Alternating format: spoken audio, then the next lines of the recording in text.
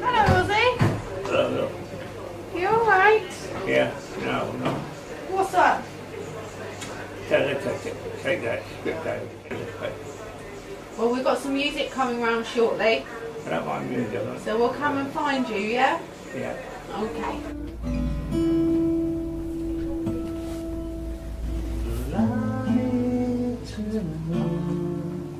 Let me play on your song. Let me see what spring's like on Jupiter's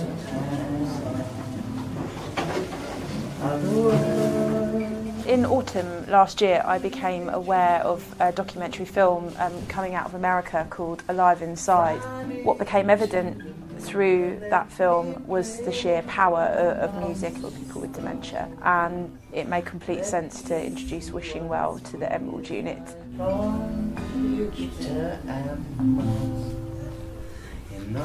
Sometimes we've sat here, you know, we keep on saying things over and over again, but with the music it's though she just come alive.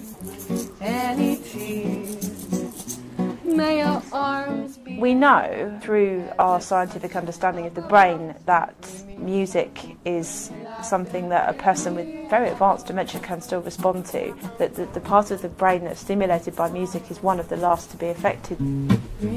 As dementia progresses, it becomes harder and harder for people to say what they feel and what they think and what they need.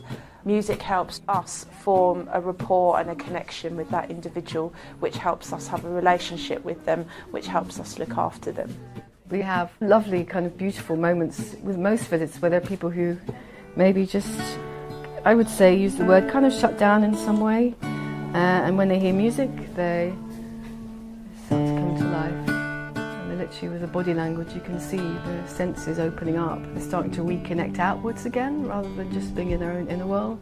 Between us, and I think this is also part of the specialist training that we've received, musicians in healthcare, just to adjust what we do to that moment, to that situation, to that person, to what's going on in the space.